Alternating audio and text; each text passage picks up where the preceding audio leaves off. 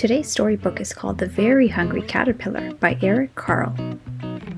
In the light of the moon, a little egg lay on a leaf.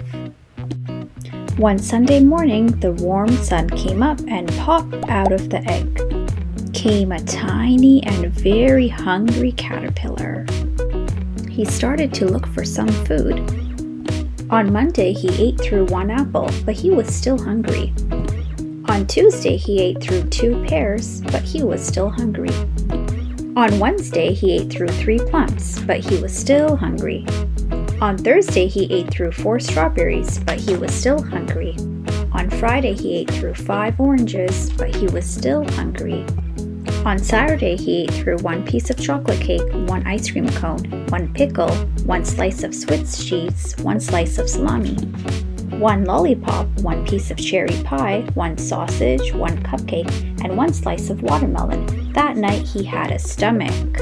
The next day was Sunday again. The caterpillar ate through 1 nice green leaf, and after that he felt much better. Now he wasn't hungry anymore, and he wasn't a little caterpillar anymore. He was a big, fat caterpillar. He built a small house called a cocoon around himself. He stayed inside for more than 2 weeks. Then he nibbled a hole in the cocoon, pushed his way out, and he was a beautiful butterfly. The end. That really was a beautiful storybook. I hope you liked this storybook. Don't forget to like and subscribe for more read-alouds. Stay tuned because Halloween is coming. Boo!